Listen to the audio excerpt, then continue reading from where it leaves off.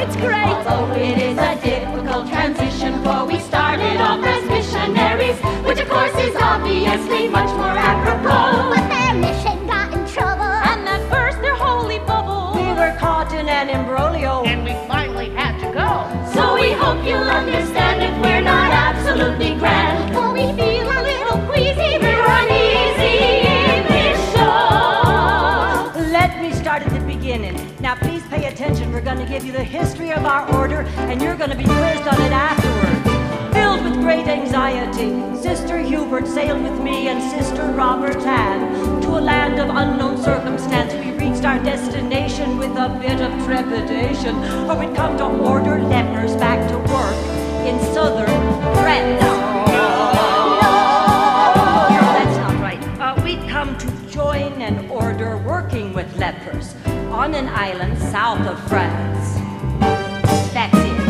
Each of us as best we could cut a tree and chop some wood, which then was used in building humble huts for quarantine. When Sister Marky Bond had finished up the porta-john, we all sat down and waited for the first of those unclean. And they came from everywhere. There were Hottentots with rotten tots and baskets on each mother's head. And Zulus, they concluded, never understood a thing they said. Bangies who were ganging up on natives who were being fed. And Swazi who were goosing all the bushmen in the line ahead. It was dreadful.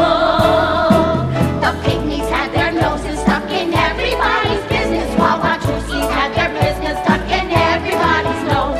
Well, the truth of the matter, if you really want to know, was that everybody's business was about to decompose. Hubert, Robert, Ann, and I are lucky that we're still alive, for sisters went to pieces at a devastating rate. When a novice spilled her food, at first we thought her rather crude, till we realized her hand was on the floor with her fork and her plate. Wait! There's more.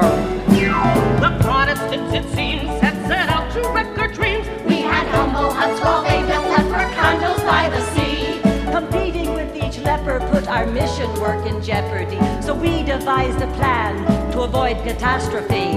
We challenged them to race, cause we thought we'd trump the race in the 100-meter dash when we'd enter Sister Rose. But as she was victory bound, her schnoz fell on the ground. If it hadn't fallen off, she'd have won it by a nose. Poor Rose.